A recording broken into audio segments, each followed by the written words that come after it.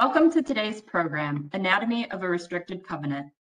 Copies of the slides, a link to the recording, and the CLE verification form will be emailed to you in the days following the webinar.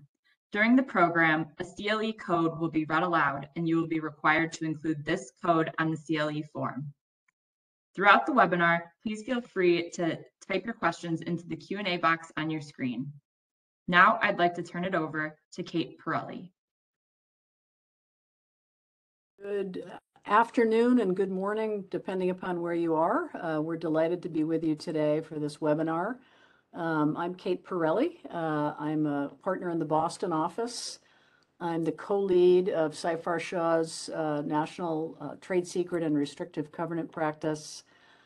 This practice, actually, we just got some great news, but moments before this, breaking news before the webinar, that we were just named as for the 7th consecutive year as a Tier 1 firm in this practice area by Legal 500. So we're all going to celebrate after this webinar. My own practice focuses on a national practice on advising employers on protection of their confidential information, trade secrets, which includes the use of restrictive covenants, which is what we're going to be talking about today. Helping companies implement those across jurisdictions, multi-jurisdictional, some employers across 50 jurisdictions.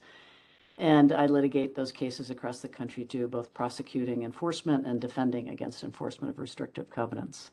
Also with me today and part of our trade secret and practice group practice area is Robin Marsh, who's an associate in our Chicago office in the litigation group. She's admitted to a host of federal district courts across the country. She's a member of the Northern District of Illinois Trial Bar and as such litigates cases nationwide.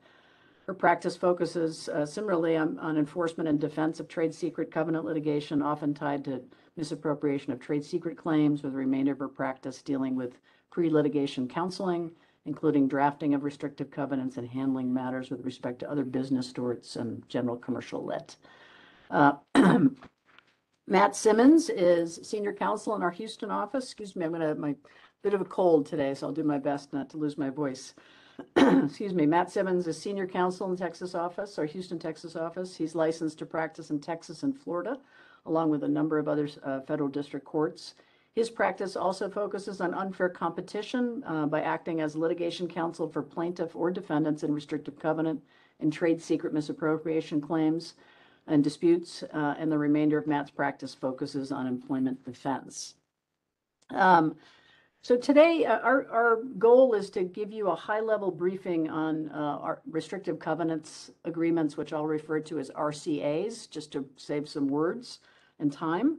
You're likely familiar with the types, but we'll start with just a level set on those types of agreements and then get into sort of best practices as you consider using some medley of these restrictive covenant agreements.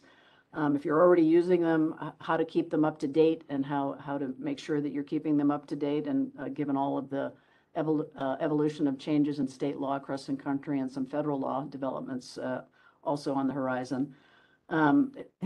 It's it's not a one-size-fits-all solution to protecting your confidential information and trade secret. We're going to try to highlight some of the issues that come up in rolling these out, which to use, and how best to get them enforced.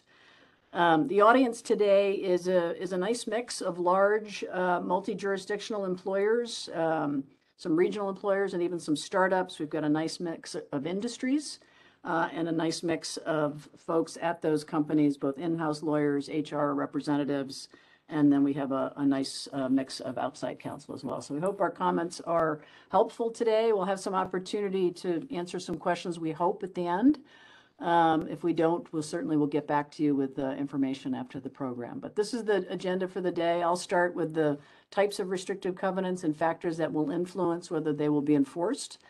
We'll move on with Matt to number 2 here with key issue spotting tools and ramifications of when an RCA is not enforced, or when you seek to enforce it and it's not enforced by a court. And then Robin will talk about drafting and implementing new restrictive covenants. I'll wrap up with just some key takeaways and summaries, and we'll take your questions if we have some time. And as I said, if we don't, we'll get back to you with some answers to those questions after the program. Let's go to the next slide. And next one. So again, just a quick overview. That's why we call it 101. You all know these, I'm sure.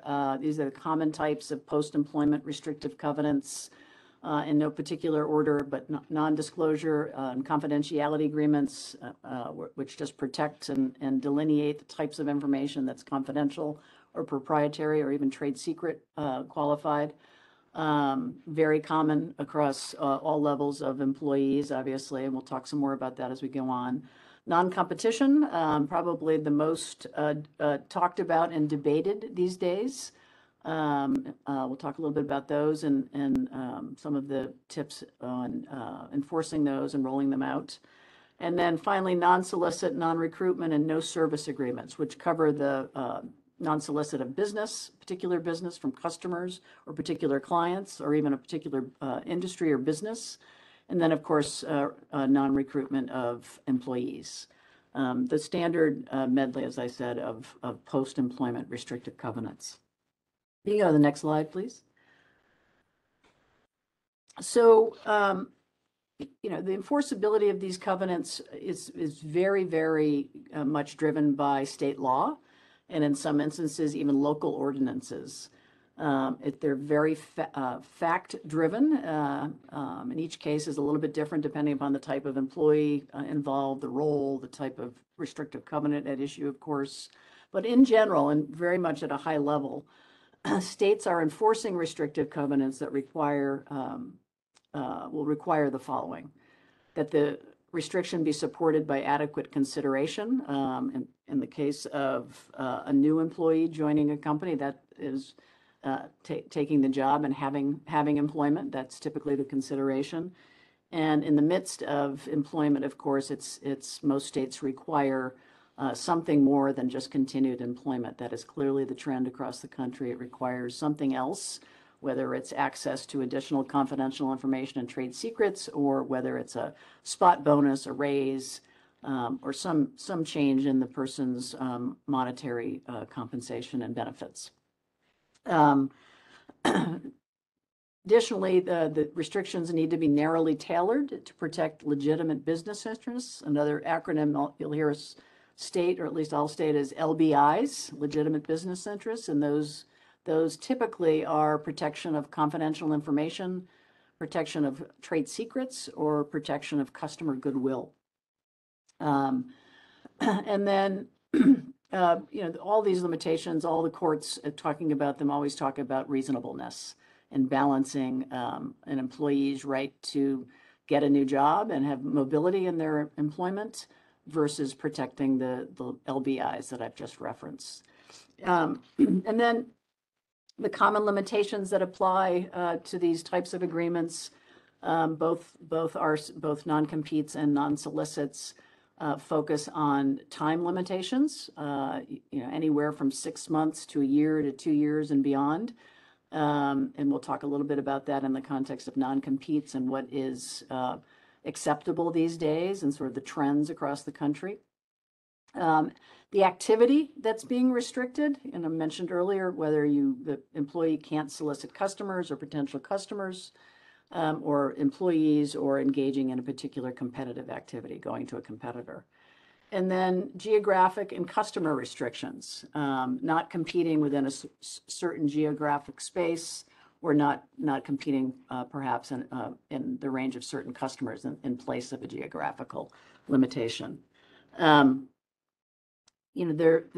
I said, these are driven by state common law as well as state statutes. There's 47 states across the country right now that actually permit non-competes. There's a lot of chatter across all the jurisdictions, both state and now on a federal level, about the banning non-competes. But as of today, 47 states allow them with a number of modifications on what you can and can't do, which we'll talk a little bit about today. And only 3 states don't allow them. That's California, North Dakota, and Oklahoma. And Washington, D.C. has a bill pending that I don't think is quite yet effective that would also ban them. Over the past several years, numerous bills to modify state common law non-compete obligations as well as non-solicit. There's even a little bit of chatter now about non-disclosure agreements on a state level and what's acceptable there. Last year alone, 66 bills were introduced to modify non-compete statutes across the country rather, and even more this year, and the year's not yet complete. And the focus on statutory reform and modification and reform of common law is focused primarily on lower wage workers and non-exempt employees, so employees that are either hourly or below a certain salary level. And in some states, that salary level is as high as $100,000. Folks in that category, the employers in those states are not allowed to ask those employees to sign on to non-competes.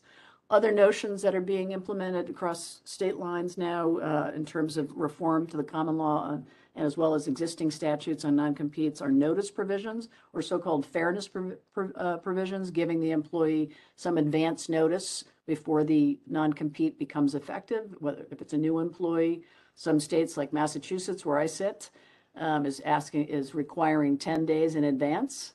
And for current employees, 10 days before the effective date of the agreement. And in Massachusetts, and this is true in some other states as well, if that is not written into the agreement, the non-compete agreement, the agreement will not be enforceable. So some very, another fairness notion that's being implemented is right to counsel, that agreements have to state that the employee has a right to counsel and a right to talk with counsel about the non-compete before they sign. Another fairness provision that's being implemented in many state statutes are venue provisions. And we'll talk a little bit more about those as we get further into the program. So lots going on the state level, mostly on the non-compete covenant, but even some on non-solicit, and as I mentioned, on non-disclosure. We certainly can't get into all of those today. Our goal is just to give you some high-level points and things to think about as you start to think about these across your workforce. Let's go to the next slide. So as I mentioned, traditionally this has been a state law issue, whether restrictive covenants and non-compete specifically can be enforced. But starting in 2015, it started to spill over on the federal level, those concerns and questions about them. It first came up in Congress in 2015. It then went over to the Senate. Then in 2019, the Federal Trade Commission started to look at non-competes and any other type of agreement that would restrict competition. The Obama administration studied it very closely. They brought in economists and experts in the field to come up with recommendations to the Obama administration.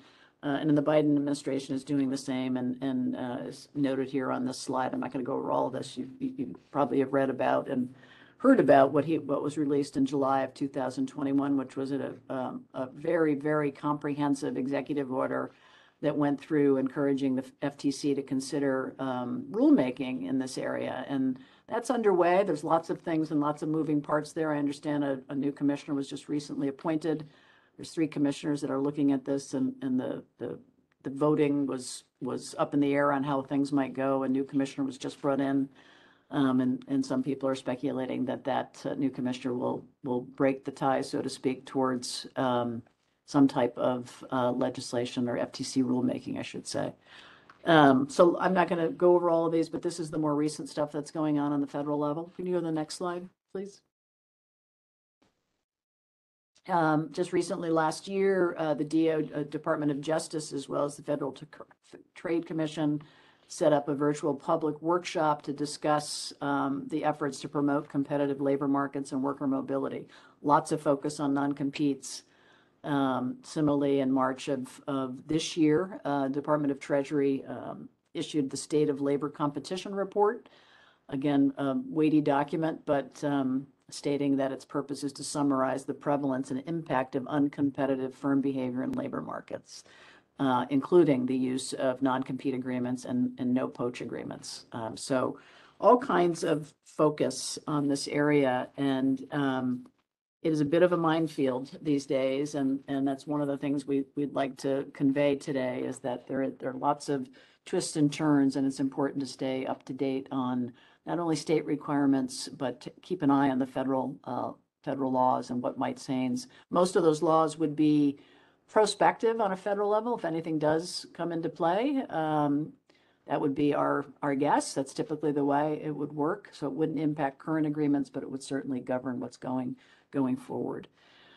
So I think what we thought might be kind of fun, and we'll see how this goes. We're going to do some polling of the audience. We're going to do a few scenarios to raise some issues. You can go to the next slide. Raise some issues around the language of restrictive covenants and what may or may not be enforceable and what influences that type of decision. So I hate reading, but I'll sort of highlight this slide and take a look, and you're going to be asked whether the particular clause you're seeing is enforceable, yes, no, or maybe. And we'll see what everybody thinks, and then we'll talk a little bit about the slide. So the first one is this non-competition clause enforceable? And it provides for a period of 2 years commencing after the employee's separation date. Employee agrees that he or she shall not directly or indirectly engage in any competitive activity. And competitive activity is defined as performing the same or similar work as the employee performed on behalf of the company anytime during the last 12 months of employment with the company in the prohibited territory. That's defined as any state in which the employee on behalf of the company at any time during the last 12 months of employment did business in the United States. So what do you think? Let's hear from the audience. We've got, I think, something like 300 or 400 people, as I understand it, at least signed up. Do you think this is enforceable? We'll give a moment to get folks to respond.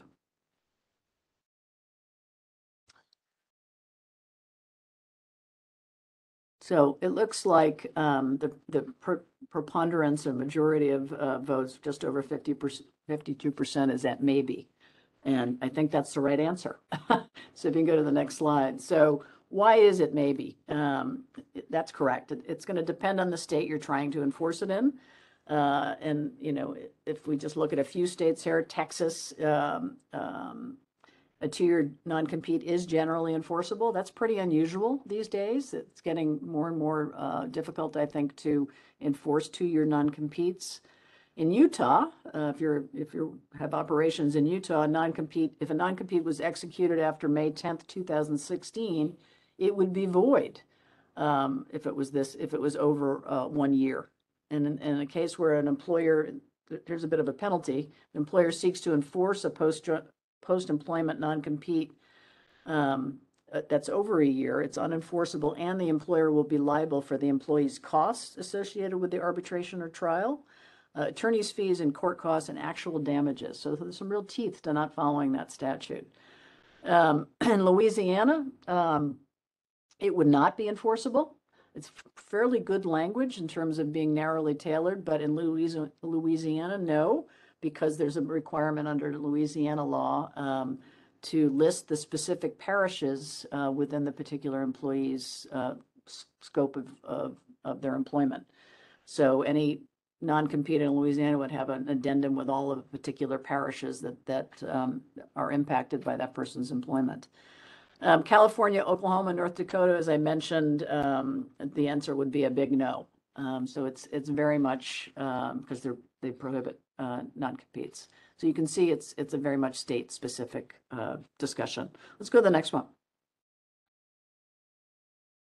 So it's a little bit different. It's another non-compete clause. It's a period of 1 year after the employment relationship ends. The employee agrees to not directly or indirectly compete against the company in its business as defined below within the prohibited territory as defined below. And business means any business related to the provision of audio and video solutions in commercial environments. The prohibited territory means Harris and Fort Bend County, Texas, and within 50 miles of any company office in the state of Texas. So obviously this is a Texas non-compete, obviously. So what do you think? Is it enforceable? Let's hear from you.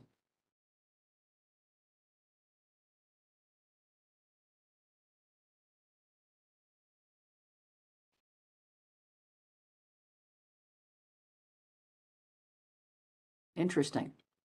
So 52% of folks who have responded, thank you all for participating in this fun, said yes. 18% said maybe, and 30% said no. So let's turn to the next slide on the answers. So it's likely no. And this is what's known as the janitor rule. It's a very broad prescription, as you can see, and the geography as well might be overly broad. Let's go back to the actual provision. Go back a slide, please. Yeah. So any business related to the provision of audio and video solutions in commercial environments, that's wildly broad.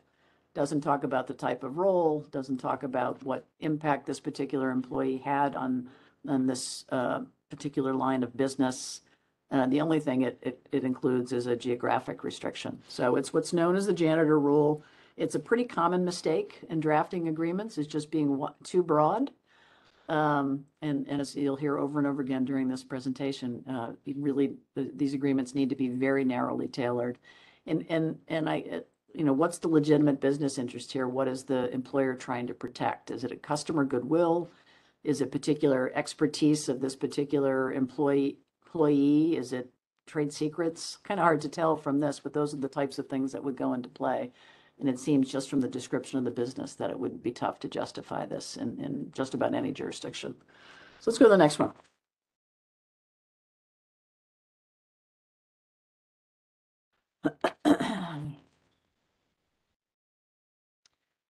So non-solicitation.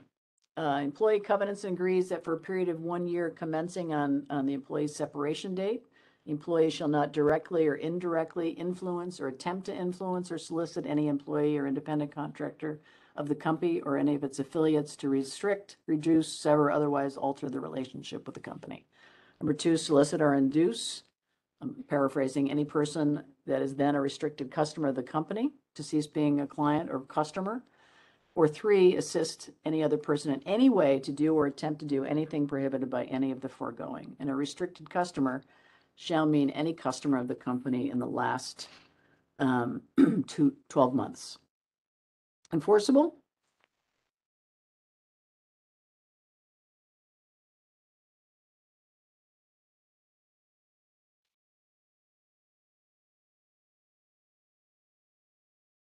So we've got pretty much 48% say yes, it is enforceable. 18% say no, and 33% say maybe. And the answer is likely. Next slide, please. Likely no.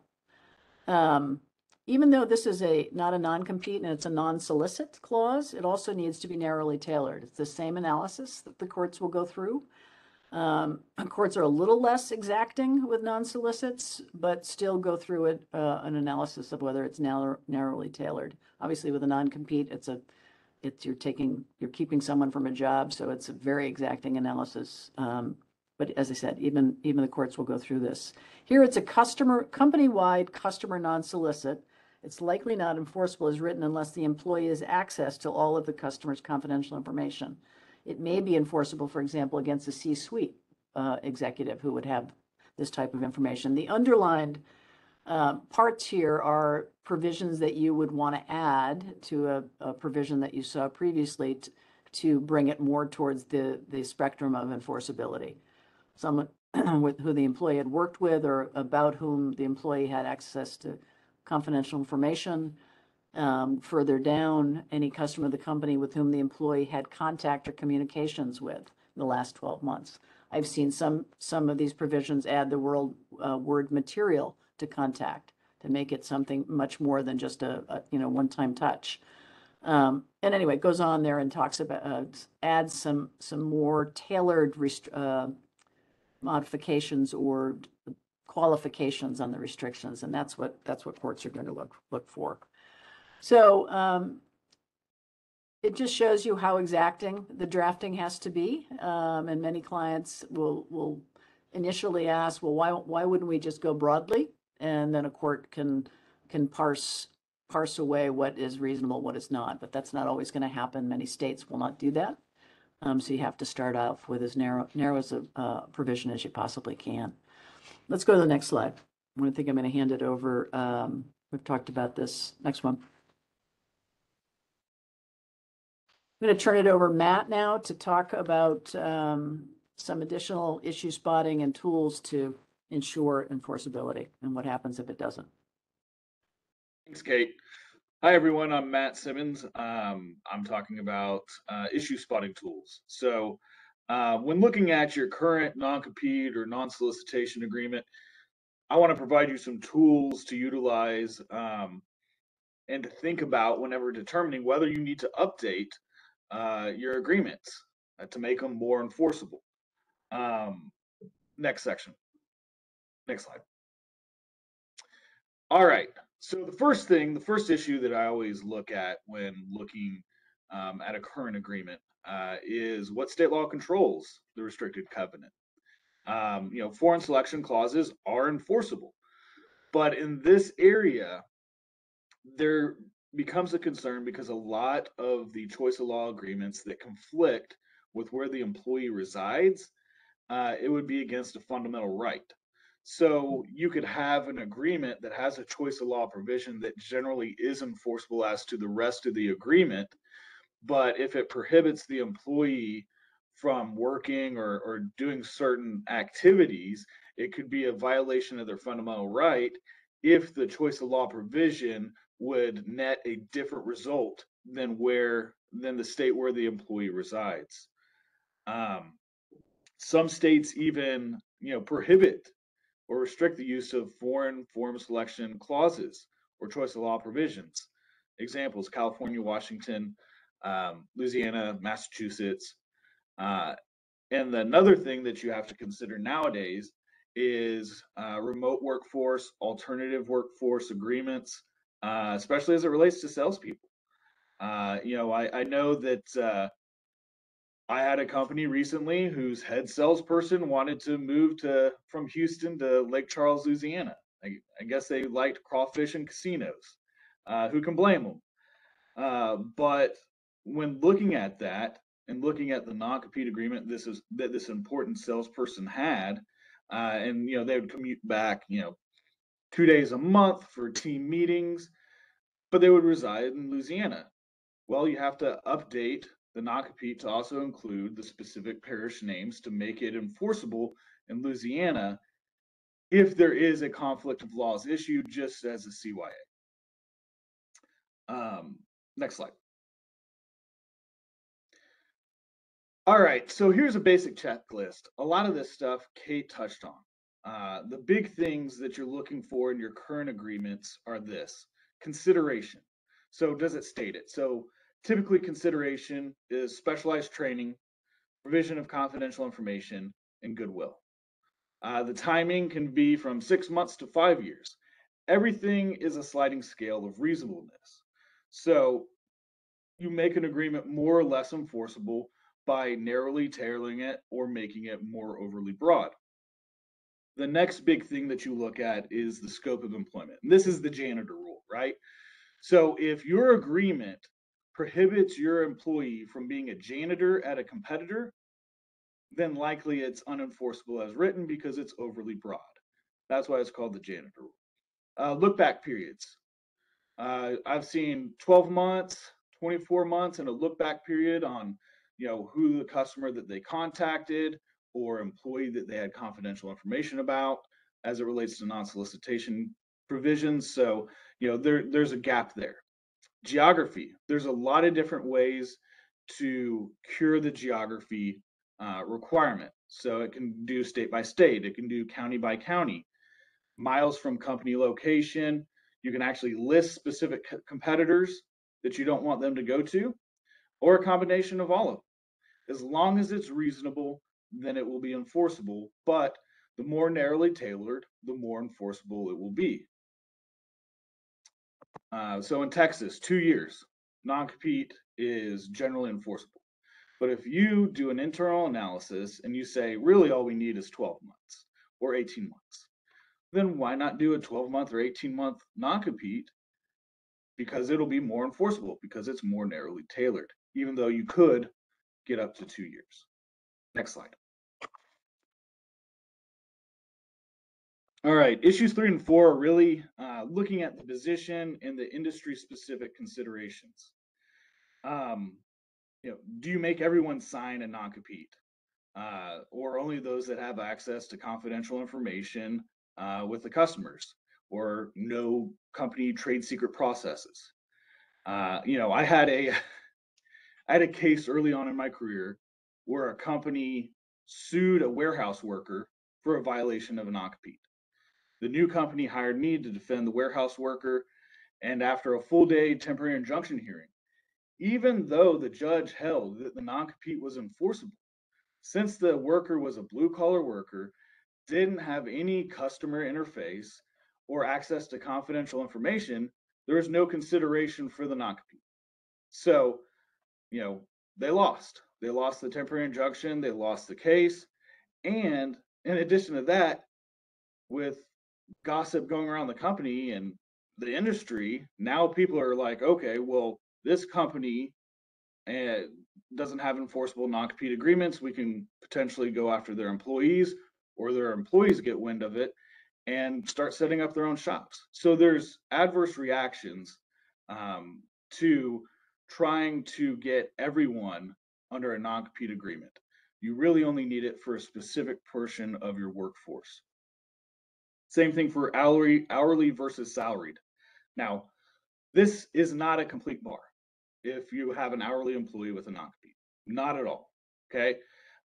But it can be an equitable reason that courts look at, and some states actually take it into consideration in their statutes. So, for example, Nevada does not allow non-competes for hourly employees. So that's a consideration to take into account as well as it relates to the employee's position. Company specific stuff. Okay. So there's some really odd state specific exclusions, like hairdressers have a non-compete exclusion in certain states. Utah has an exception for broadcasting industry. Hawaii has exceptions for information and technology sector. A lot of states have exceptions for healthcare workers or physicians or attorneys. So knowing what type of business you're in is also important to understand whether or not you can have a non-compete or the specific language in the non-compete. Type of business absolutely impacts the reasonableness. Let's say you're a hair salon.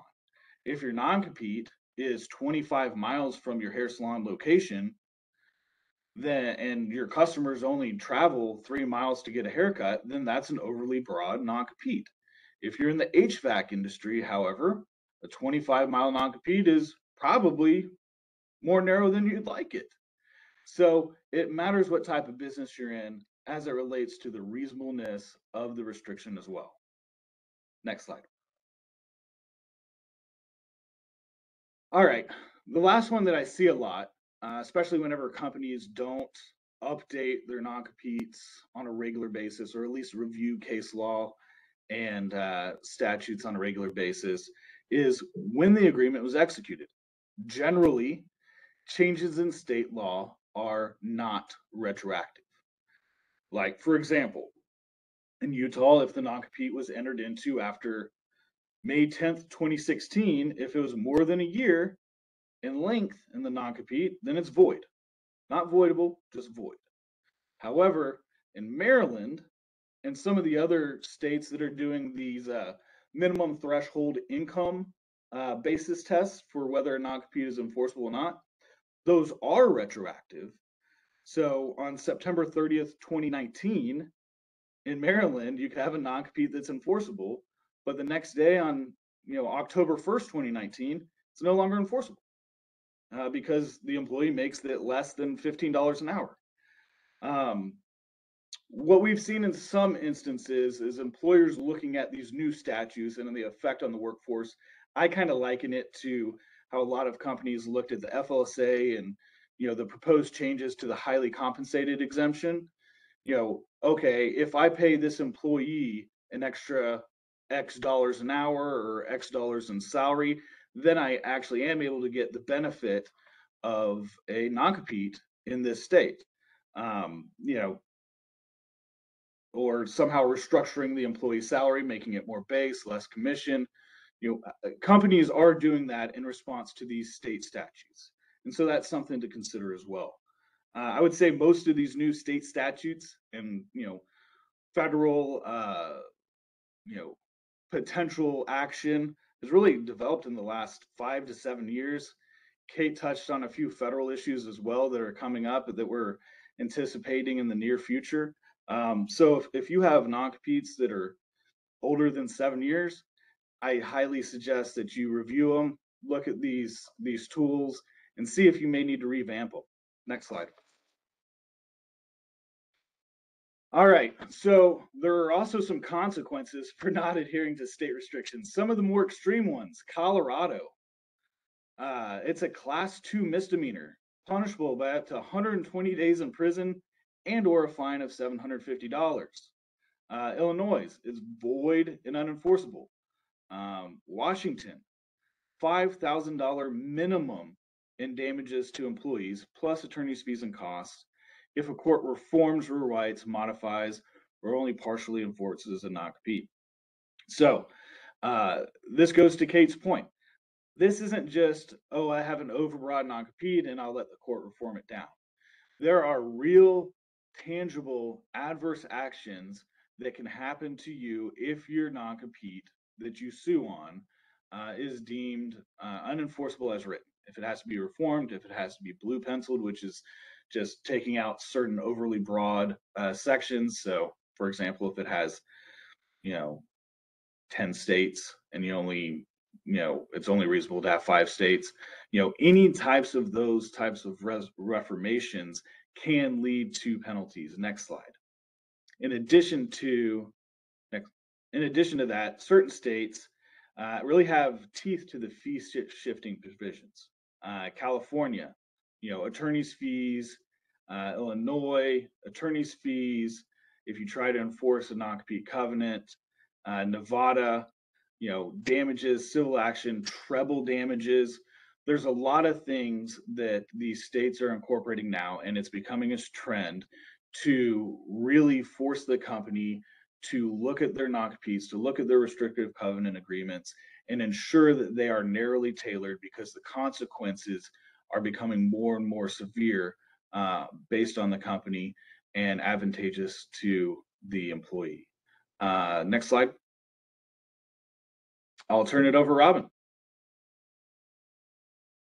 Thanks, Matt. The most important thing that I will be talking about today, next to the implementation of new restrictive covenants, is the CLE code. And you will need this for purposes of filling out the verification form that will be sent to you after the webinar. The code is SS9281. That is S as in Seyfarth, S as in Seyfarth, 9281. One more time, SS9281.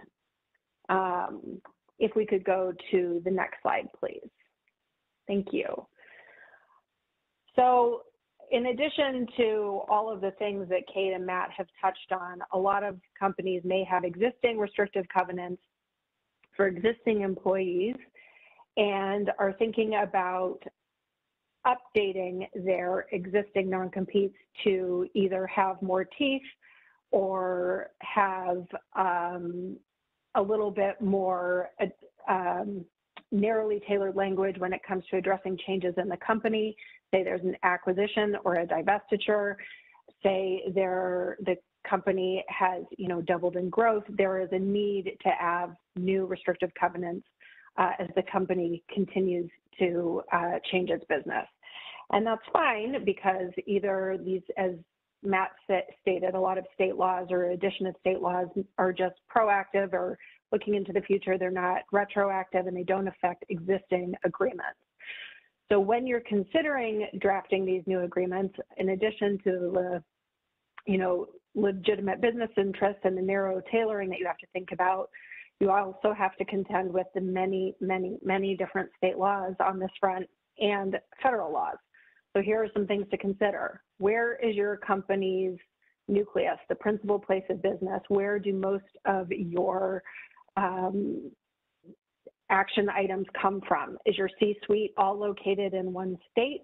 Is your C-suite across the country? What about your high-level executives, your salespeople, your other employees to which these restrictive covenants will apply? Some companies are one state jurisdiction, and that makes things a little bit cleaner and easier. It doesn't mean that there wouldn't be different levels of restrictive covenants for different levels of employees, but it means you just have one state law to contend with.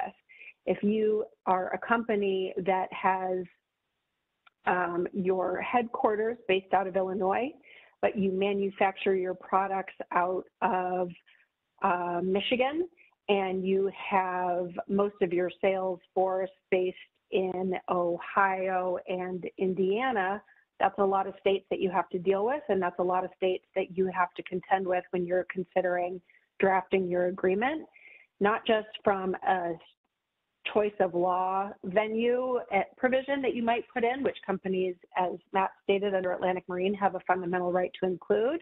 You also have to consider whether or not that would be enforceable in another state or against the employee in another state.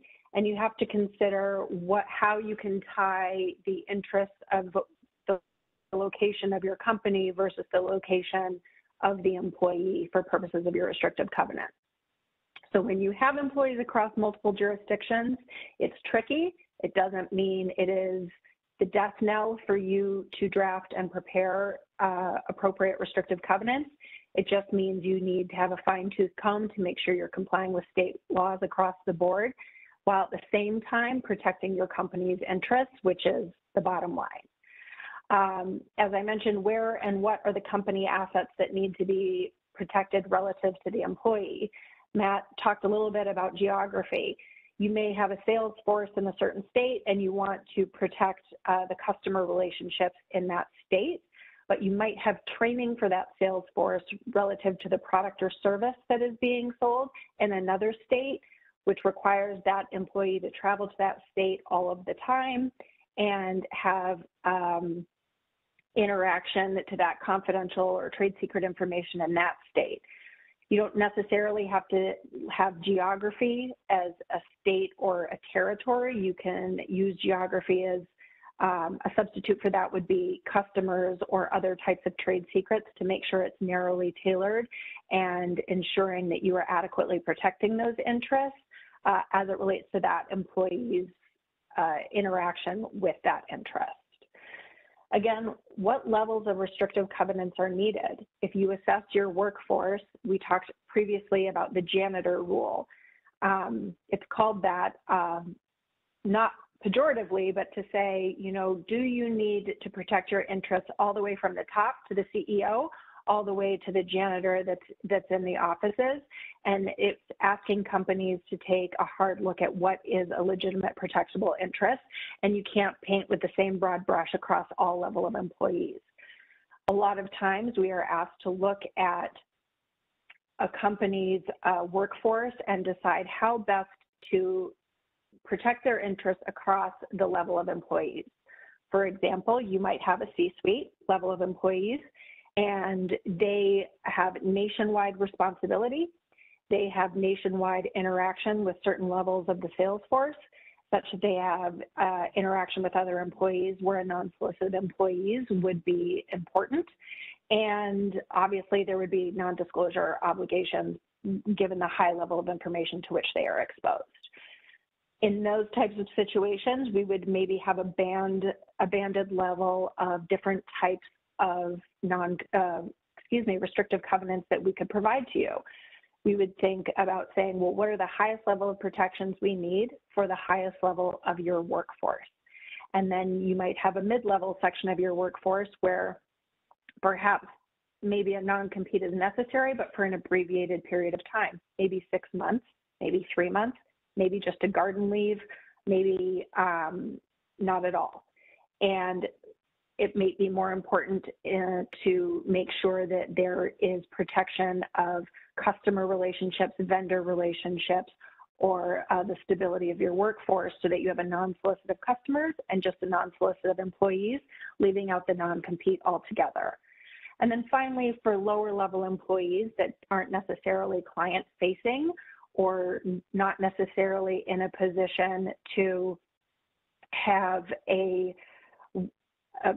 pose a competitive threat to the company upon departure, it would maybe just be a non-disclosure level agreement that would apply across the board for everybody to ensure that the company is adequately protecting the confidentiality and trade secret status of its information. And it's a really, and again, not everybody necessarily needs an agreement. If there's somebody in HR, if there's somebody in accounting, if there is a receptionist, those individuals might not, would likely not be relevant people or appropriate people to have a non-compete, because I don't know that you could really say with a straight face that these people pose a threat to divulging or using the company's protectable interests against them. And that's where the, quote, janitor rule comes in. So we often assess that is my point, and it's important to consider what is needed when drafting these agreements. Further, what additional consideration is required, if any? Now these states are getting very savvy in terms of the types of restrictions that they are creating by virtue of statute, which we'll get to in a second, but they are employee friendly, and they want to say, if you want something, you got to give something in return. And what is that? Well, different states have different rules, and that's something to consider. If you're a new startup company, do you have the financial bandwidth to be able to offer this type of consideration? And if not, that could be fatal to even coming out the gate and opening up these types of agreements for employees. So at the end of the day, when you're having these initial conversations internally and with counsel, you need to decide, well, what are the state laws that are implicated with respect to each of these answers, and how do we go about preparing an agreement, and hopefully not 10 agreements for 10 different states with 10 different exceptions that we can use and enforce in a seamless and consistent manner. And that's obviously a challenge for many companies that operate in multiple jurisdictions. But one solution that we often turn to and offer is drafting a master template agreement at base that will always have a non-disclosure, specifically for companies that do have trade secrets at issue and that need exceptional protection. And then depending on whether or not there are multi-level agreements for different levels of employees, that's something that can be separated out. But in addition to having your master template agreement, there are addenda to the ends that say, address certain state laws. For example, we know from what Matt talked about is California does not allow choice of law agreements under the new, choice of law provisions under the new California Labor Code Section 925. So if you do have a choice of law provision in there saying, I'm an Illinois-based company, all cases have to be in a court of competent jurisdiction in Illinois, and you have a California-based employee, at the end of your agreement, perhaps there would be an addenda saying if you're a California employee, paragraph 12, choice of venue and choice of law provision does not apply to you. You can do certain carve-outs based on state laws that address little concerns to make sure that you have consistency and enforceability across the board. It is not a one-size-fits-all approach, as Kate said, for your business. And we work with you in understanding your industry, your business, and how to best protect the company's interests and assets by virtue of making a narrowly tailored agreement to also ensure free mobility of the workforce and competition. Can we go to the next slide, please? Thank you. I am based in Illinois, so one of the new things that came out in 2022 was Illinois enacted the Freedom to Work Act, and this has caused some consternation for some companies that have existing agreements, but as a reminder, this is not retroactive. It only applies to agreements going forward after January of this year.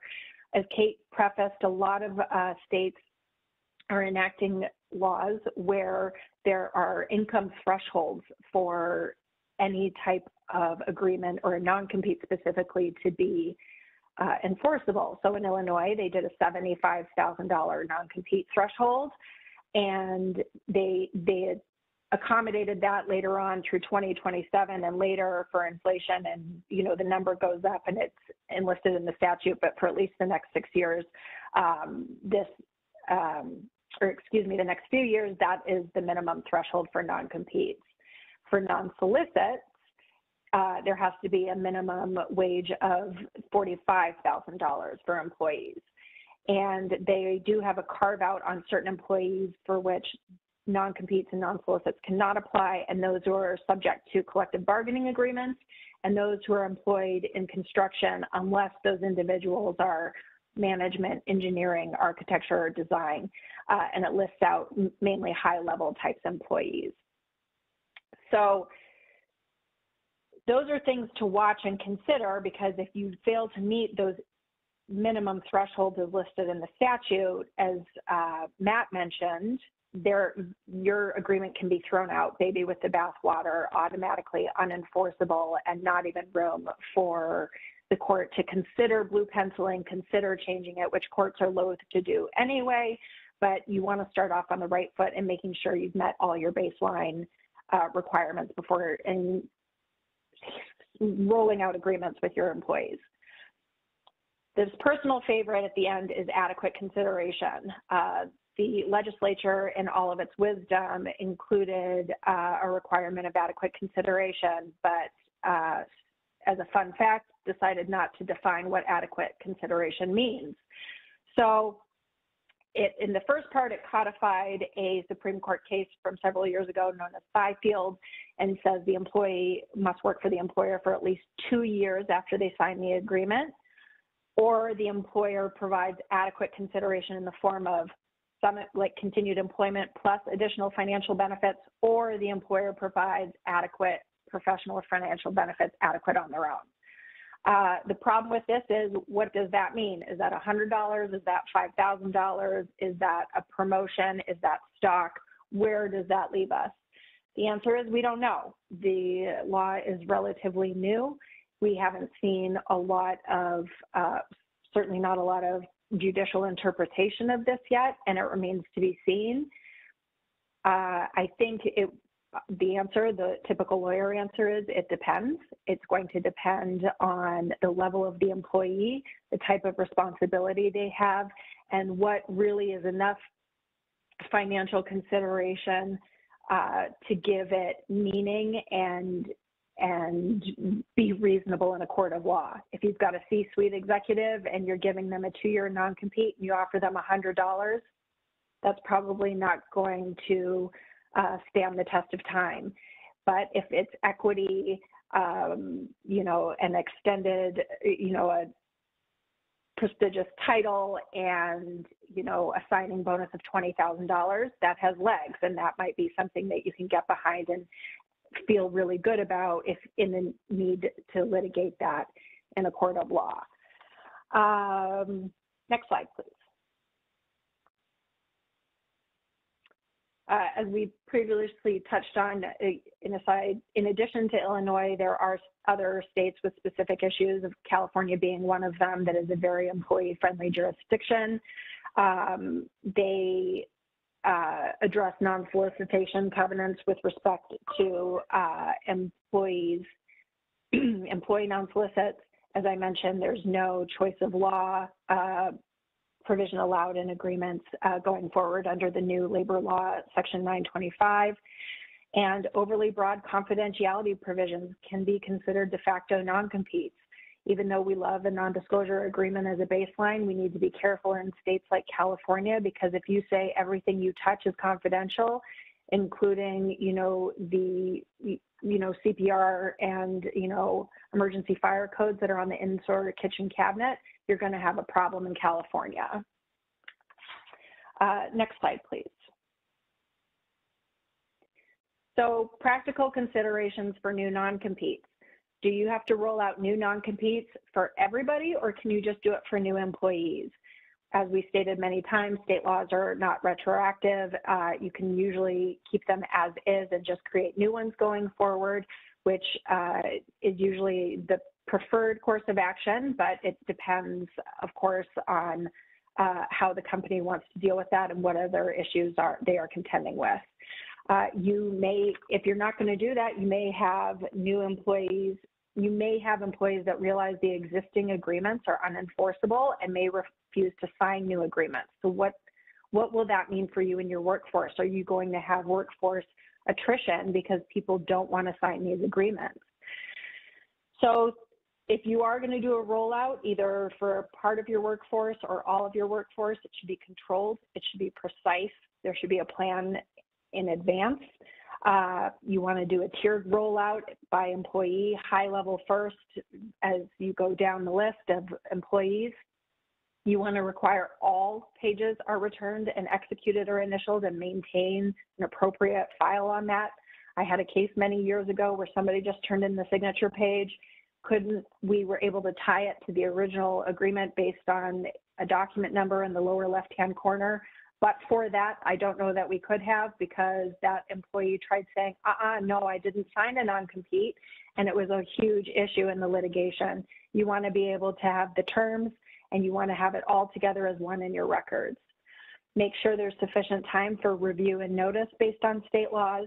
If you do have to have consideration, you need to know whether or not you have the funding or the budget or the resources for that consideration.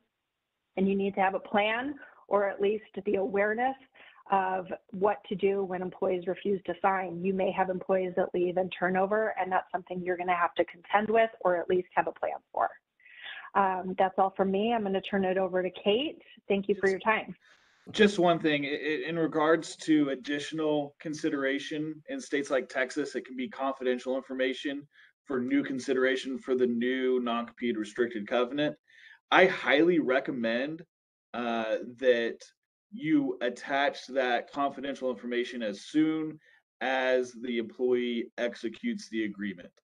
And even attach that provision of confidential information to the back of the agreement in the employee's file, so that you have an actual record of you providing the confidential information to the employee as additional consideration. And it has to be new confidential information. Okay. Sure. Thank you, Matt. Thanks, Robin. That's great. Great comments. If you go to the next slide, please. So we are running short on time, as we always do. We talk too much typically. It's the nature of our trade. But just to, I'm not going to go over these bullets, but we wanted to summarize sort of as a checklist for you all to take away with you a summary of some of the things we talked about. I think it's clear, even in the brief time we've had together, that this landscape for non-competes particularly, but even for other restrictive covenants, is changing every day and may change even more on the federal level. So you need to keep an eye on that best you can. Hopefully you've got good counsel working with you, either in-house or outside, or there's lots of good websites to check on updates. I'll tell you about one in a moment, and others. Be strategic in what you're doing. Both Matt and Robin have mentioned that. Follow the explicit statutory requirements, and don't just default always to non-competes. You don't need them in every instance. We recommend not using them for every single employee. It doesn't make sense unless you've got just incredibly high-level employees that that have access to every bit of confidential information that you possess. It just doesn't make sense. These other restrictive covenants can cover a lot of the interests that you're trying to protect, as we've mentioned. One thing we've kind of hinted at, but you should be in a cadence with a review of these types of provisions.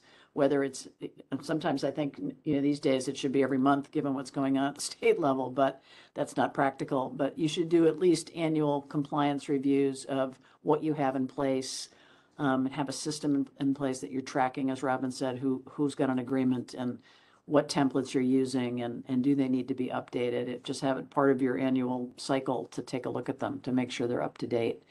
It's good to do that sometimes around performance reviews or roll out new salaries going into effect, because that's when new consideration pieces are taking, it would be at play for existing employees to get new agreements if you have to do it. So do this review in advance of those. So if you want to roll out new agreements, you're at a good spot in the calendar year. And then we didn't talk much about this, but very, very important training on protection of confidential information, what your internal systems are, never mind from a safety, security, IT perspective, but training your employees how to handle the confidential information and what is and what isn't, and the fact that they can't take it with them or disclose it, an annual training program covering those. And for particularly sensitive trade secret assets, we recommend trade secret audits. That those can be incredibly complex or very simple, going through with your in-house team and sometimes outside counsel to keep it privileged, and a review, an audit of what you have and how you're protecting it, what holes there are, and what you need to do to plug those holes. Efforts, those last two bullets, those two things, those types of things are very important when you go into court to try to enforce agreements. Court's going to say, what are you doing to protect your information beyond this one agreement, non-compete agreement? Are you protecting this stuff internally in addition to asking for these types of agreements? So just a few thoughts, a summary to take with you easily. Next slide, please. We have, I saw a couple of questions about whether we have a 50-state reference, and we do. And here's a copy of it. You can request it. Be happy to provide it. It's an incredibly helpful tool. I literally take it everywhere I go so that I have a quick reference when I'm talking with clients, when I'm traveling. It's fabulous. And then we have a blog. The address is there at the bottom, and we address, what's going on a daily basis, basically new cases, new statutes, trends. We have prolific writers on this blogs, and there are other good blogs out there. So take a look, poke around online. It's a good way to keep yourself up to date. We are out of time. In fact, over time. We don't have time for questions. We apologize, but we certainly will get back to you with answers. We promise you that. You'll get a copy of the deck after this, in the days right after this webinar. We really appreciate you attending. Thank you to Robin and Matt and to the Seyfarth team that helped us produce this today. And hope you all have a lovely afternoon.